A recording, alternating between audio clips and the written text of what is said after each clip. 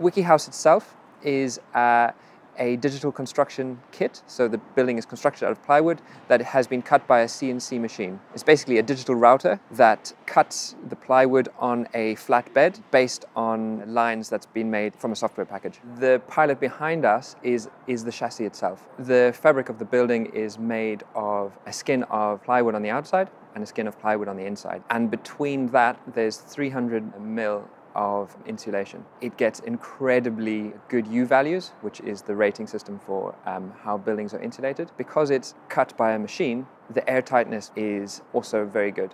The unique aspects of WikiHouse on the gantry is it's using parametric software to create unique and individual artist studios where each one is a different space for the different type of work that an artist will do. And this is also the first time that it's been fully automated. We haven't had designers actually writing or creating each of the lines. We've been creating the software which allows us to create the designs.